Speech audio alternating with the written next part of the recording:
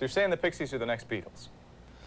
Bigger than the Beatles. Bigger than the Beatles. Okay. You heard it here first. Okay. You know, life is bad timing.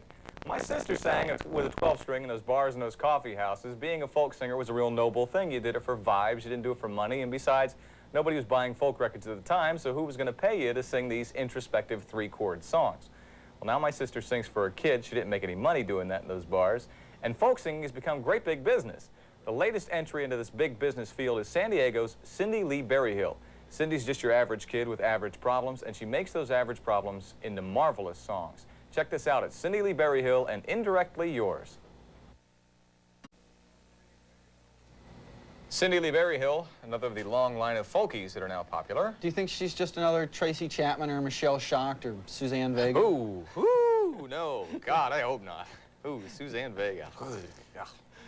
All right.